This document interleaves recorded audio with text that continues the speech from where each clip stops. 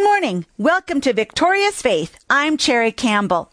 We are studying the subject of healing, and we are now looking at specific diseases that are named in the book of Deuteronomy chapter 28 under the curse of the law that now we know we are redeemed from. Now let me back up just a minute and remind you the curse of the law is the same thing as the curse of sin and death. The curse of sin and death came in Genesis chapter 3.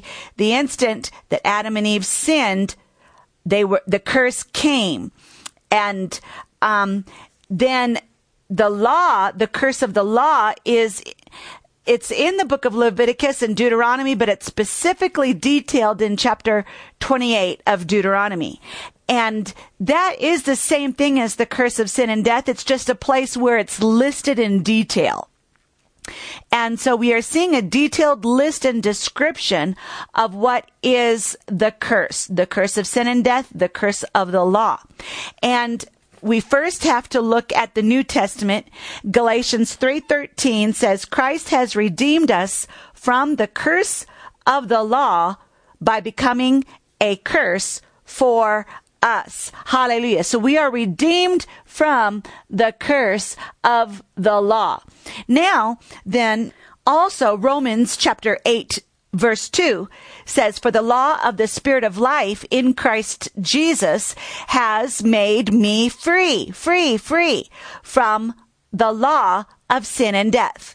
And I've said to you that the law of sin and death is the same thing as the curse of sin and death, and also called the curse of the law.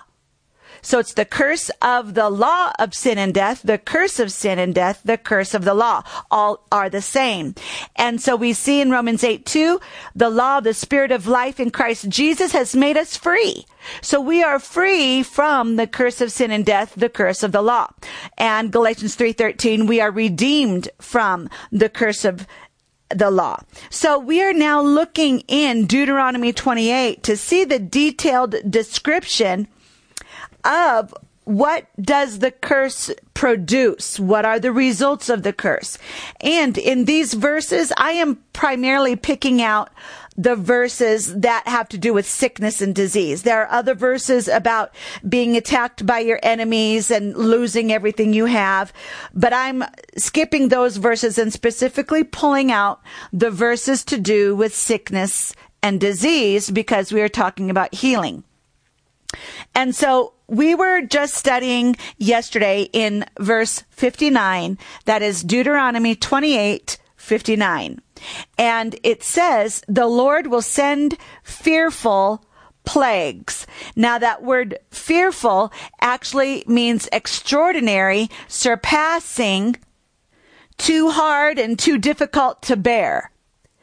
And then there's the word plagues. It actually means blows, beatings, and wounds, and scourging, and defeat. Blows, beatings, wounds, scourging, and defeat. And the Young's literal translation translates it strokes. Strokes. So you see here that you are redeemed from strokes, wounds, scourgings, beatings, and defeat. So you can say, I am redeemed and free from strokes. And then it says, on you and your descendants. And there we see that relates to and indicates the genetic and hereditary diseases and problems. So anything that you might have that you could say, well, my father had this, my grandfather had it, or my mother had it, my grandmother had it, where you can see it runs in the family, you can say, well, this just runs in the family. Those things you are redeemed from. You are redeemed from everything genetic, hereditary, or anything generational, what runs in the family. And you are redeemed from these things. So you need to say, as I shared with you yesterday, you could say the buck stops here. You could say the line is drawn right here. That will not be passed on to me. I don't receive that. apply the blood of Jesus. You can say, draw the bloodline between me and my ancestors, and it will not be passed down to me because I am redeemed and free from everything that runs in the family, genetic or hereditary diseases and problems. Glory to God. You need to say it stops with you. You don't get it. You don't pick up what has been in your family in previous generations. And then it goes on to say after that, harsh and prolonged disasters. So that's lingering, prolonged disasters. And the next one says severe and lingering illnesses. Severe and lingering illnesses. Well, severe can include violent illness, but the lingering illness, I want to point out to you, also translated persistent illness. Persistent illness. Do you have an illness that is persistent? Lingering. Another translation, long lasting. Long lasting. Do you have any illness, disease, pain that has been lingering, persistent, or long lasting? You need to say, I am redeemed from long-lasting, persistent, and lingering illnesses and diseases and pains. Amen. Another translation of that is suffering. Lingering suffering. That would include pain. Torment is another word. The Tanakh translates it as malignant. There again we see the cancer. New American Standard translates it miserable and chronic illness and sickness. Do you have any miserable condition, or do you have a chronic? That has again to do with lingering, long-lasting, persistent. Another word is chronic. Do you have anything chronic? This says that this chronic disease and illness is under the curse. Having a chronic, long-lasting, lingering, persistent illness or suffering or pain would be under the curse. So you need to say, I am redeemed from chronic, lingering, long-lasting, and persistent illness and pain. In Jesus' name, I am free, according to Romans 8:2. The law of the Spirit of life in Christ Jesus, and we already talked about the Spirit of life is the power of resurrection. Resurrection power, resurrection life, living and dwelling in you now, because the Spirit of life is in you now. The Spirit of life makes you free from the law, the curse of sin and death. And that includes chronic, long-lasting, persistent, lingering illness or pain. You know, some of these crazy wrong doctrines people have made up because they don't get healed. They make up reasons why they're still sick. And so they say sometimes that it might not be God's will to heal you right now, that you need to suffer a while to learn something or whatever reason, but not right now. You're not healed. You need to suffer for a while. Well, this just blows that wrong doctrine right out of the water, because long-lasting, persistent, lingering, chronic illness is not God's will. It is defined specifically as part of the curse. It is a part of the definition and description of the curse. Anything lingering, long-lasting, and persistent. So don't think God wants you to have it for a little while, to suffer for a while. No, it's part of the description of the curse of sin and death, the curse of the law, and you are redeemed from it, and you are supposed to be free of it right now. Nothing is supposed to linger on you. Everything is supposed to be gone now. Glory to God. God does not want anything lingering, any sickness, disease, or pain lingering on and on and on in your body. He already paid for your healing, and he wants you healed now. Glory to God. Now let's look down in verses 60 and 61. 60 and 61. And it says, he will bring upon you all the diseases of Egypt that you dreaded. They will cling to you. Verse 61, the Lord will also bring on you. Now notice we already talked about the phrase bring on you, afflict you. We see there that it's under the old covenant before Christ. Judgment came quickly. Judgment came quickly. And it was really that sin opens the door to the curse to manifest quickly. And so it says, every kind, in verse 61, notice verse 61, every kind of sickness and disaster not recorded in this book of the law, it will come on you until you are destroyed. So notice then, I have listed, or not I, the Bible listed, I read to you from the Bible. I read to you scriptures from Deuteronomy 28, listed in the Bible, specific diseases, sicknesses, conditions, disorders that are specifically named in the curse of the law. But now verse 61 says, and every kind of disease not recorded in this book of the law will come upon you until you are destroyed. So that means you say, well, Cherry, you didn't name my problem. Well, good. Verse 61 covers you.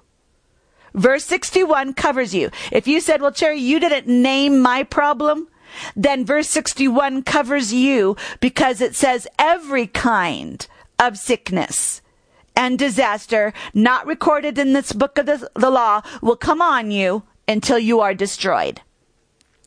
So yours wasn't named specifically. It's listed here in the category every kind of sickness. Amen. So glory to God, you are covered. You're covered. Your condition, your illness, your problem, it's covered right here. Praise the Lord.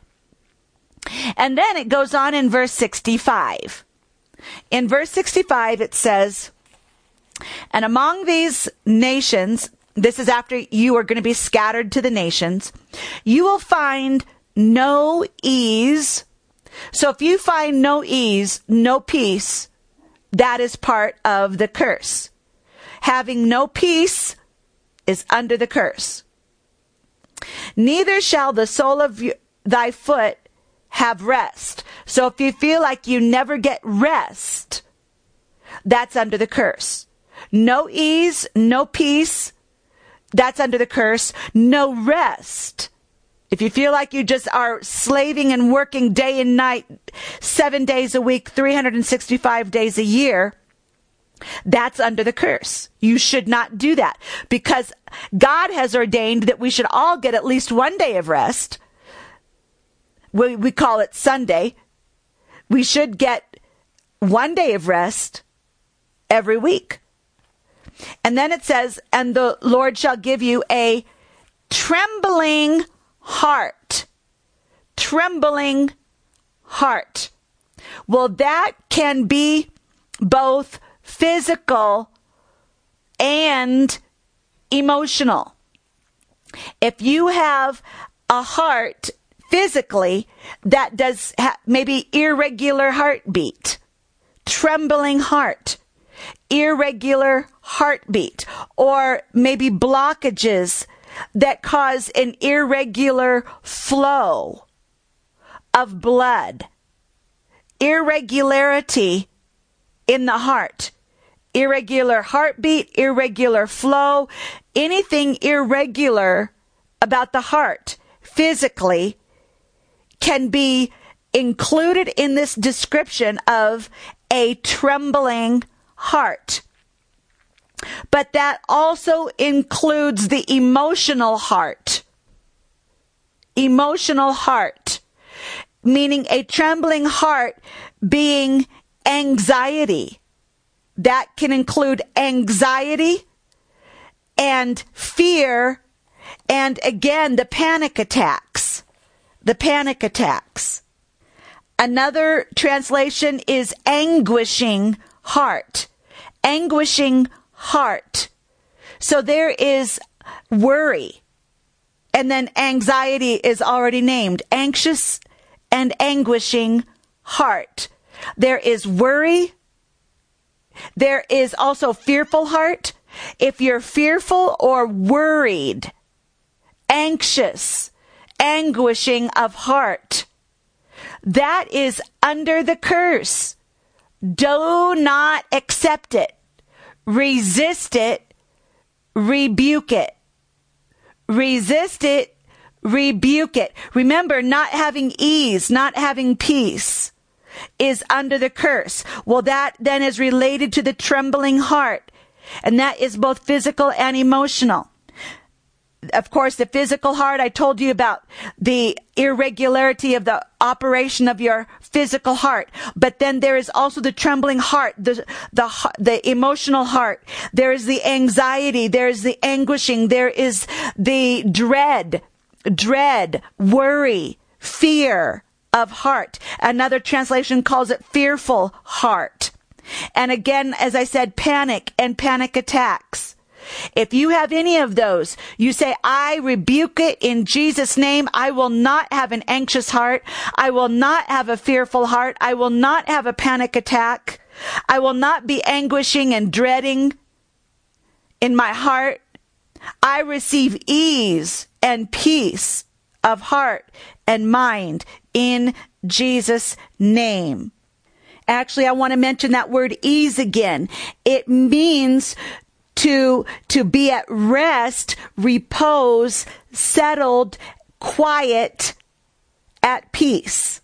So peace. If you have no peace, no rest, no repose, no ease, you're not settled, you have no quietness of heart and soul and life, then that is under the curse. That's the word ease at the beginning of verse 65. And then it goes on and says, and failing of eyes. So there's the failing eyesight, dimness of eyes, wasting eyes. So failing eyesight. And then sorrow of mind. Translated also, pining. Does your soul pine? Do you pine after something? Pining of soul, weariness of soul, apathy of spirit. Do you have apathy? That is having no motivation for anything. It is also languishing soul. It is a spirit of despair. Do you have despair? Dismay, a wasting soul, despondent spirit, grief of soul, and depression. There are too many people today who have depression. Now let's look at this again. Pining of, the phrase sorrow of mind can be translated and defined pining of soul. Well, what is pining of soul? Pining means to yearn deeply. Yearn deeply. Long for something painfully. Long for something painfully. And to suffer with longing. So it's a painful longing, a deep yearning that is a suffering. And so are you pining for something or someone that is under the curse? Then the next phrase is weariness of soul. Do you feel weary and worn out in your soul? Is your soul tired? Weariness and tiredness of soul. These are all ways that you can define or translate the phrase sorrow of mind. Another translation is apathy of spirit. What is apathy? It is the absence of passion, emotion, or excitement. Absence of passion, emotion, or excitement, and it is lack of interest or concern. You lose interest in life in general. Apathy of spirit. The next phrase or way they translate it, languishing soul. A languishing soul that is lacking in vigor or vitality. Lacking in vigor or vitality. Lacking in spirit or interest. Listless and indifferent. Drooping or flagging from weakness or fatigue, faint. So are you languishing? Are you listless, indifferent, drooping? Are you losing spirit and interest? Are you flagging from weakness or fatigue? The next one is the spirit of despair. Well, we know what that is. It is having no hope, being hopeless, despairing, giving up without hope. Giving up without hope. And then dismay. That can be defined as a sudden disillusionment, disheartenment, alarm. Dismay is alarm, sudden disillusionment or disheartenment.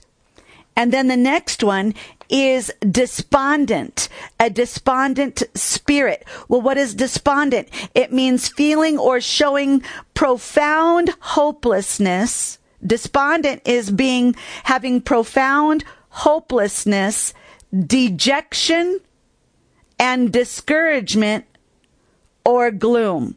Having profound hopelessness, dejection, discouragement, or gloom.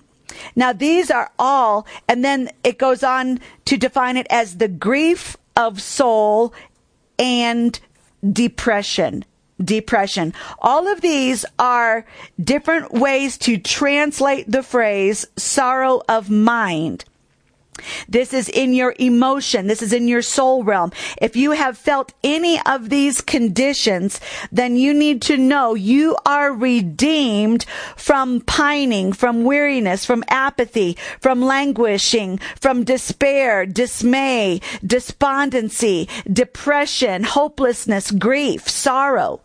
You are redeemed from these because Christ himself became a curse for you, and you are redeemed from the curse of the law, and you are made free. Glory to God. Hallelujah. And then one more verse here in this chapter that I want to show you is verse 66, the next verse, verse 66. Look at this. This is under the curse. You will live in constant suspense, filled with dread both night and day. Filled with dread night and day. Never sure of your life. The basic Bible says day and night will be filled with fears.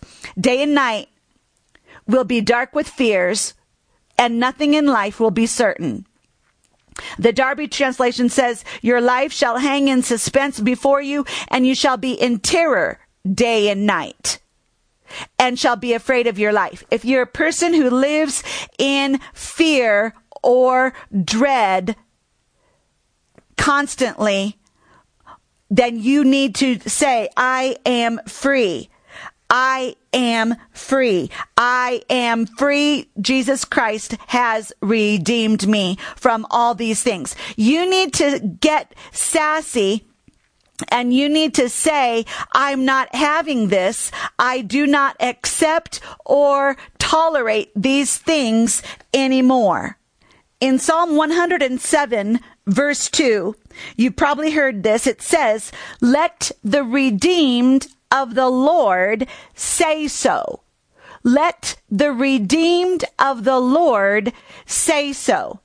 When you are redeemed from sicknesses, diseases, pains, dread, fear, and these emotional bondages of depression, dismay, despondency, weariness, apathy, languishing, failing heart, failing mind, you need to stand against it and resist it. As I said to you before, in 1 Corinthians 15:26, it says that the last enemy to be defeated and put underfoot is death. Well, that says death is your enemy. Anything that produces death in body or soul or finances or family, anything that produces death, anything that kills, steals, and destroys is under the curse, and you need to get bold and be aggressively attacking it,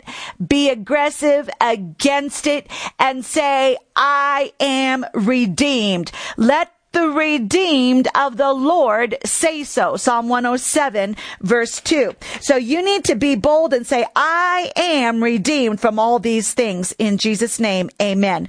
Well, join me again tomorrow, and remember, God loves you. You're blessed and highly favored by the Lord.